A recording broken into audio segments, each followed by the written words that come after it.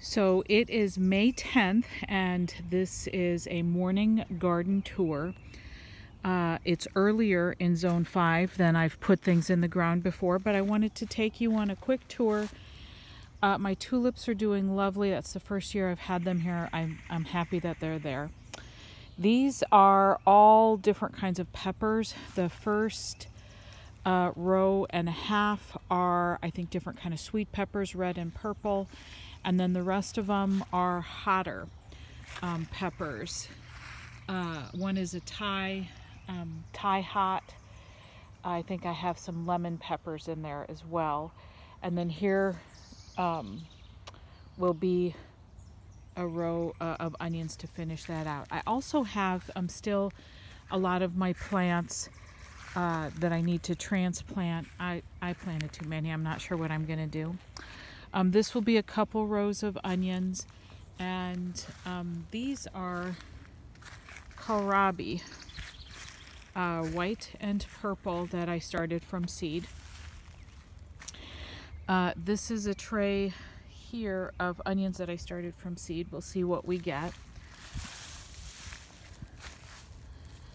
Moving down, this is the area that I've planted cucumbers and zucchini, and there's yellow zucchini, and this will be a row of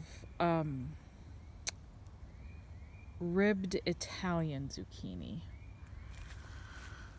These are more cucumbers in these cages. These are several of the tomatoes, lots of different kinds, mostly heirloom, but there's a couple hybrids in there. These are also some tomatoes. This side I planted May 1st maybe, and you can see a couple rows of onions coming up. These are this row radishes of different sorts, and I don't have my center aisle done yet. I'm waiting on some more straw, but down the rest of this patch my peas are just starting to come up. I'm going to try to get close so you can see those are just starting to come up. My radishes down the way are doing well, and my garlic, we transplanted it. We planted it last year and then redistributed it this year down along the edge. So that's what's going on May 10th. Not a lot. We're really just getting started. I am waiting on a couple more bales of straw to be able to mulch down everything to hold in water, prevent weeding, and help prevent erosion.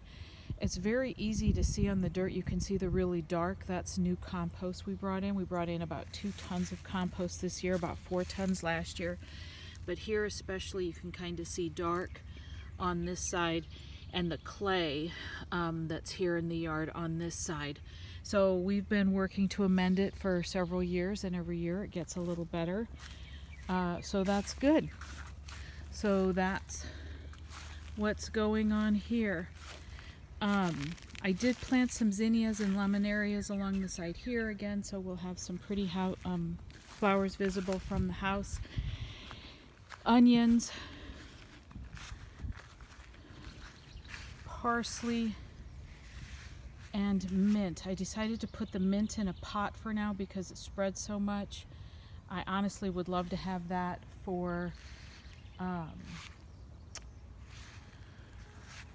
grass instead of grass. You can see we like dandelions. I am going to take a quick walk to the back patch.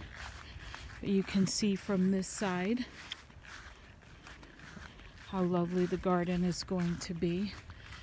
And so we have this back patch here, which is visible from our deck, and some of this is perennial.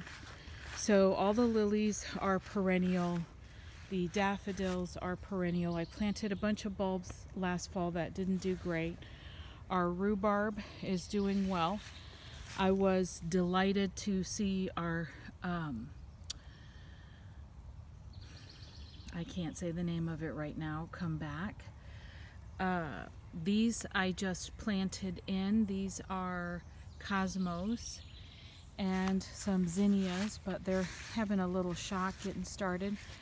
This area along the back edge, those will be dahlias, burgundy dahlias. All the way across the back, about like maybe the middle 2/3, will be cannas.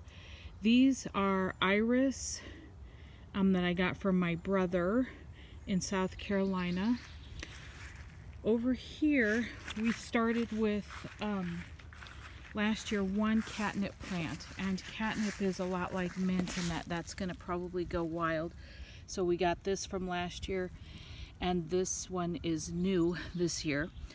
So I'm going to have to work hard to manage those.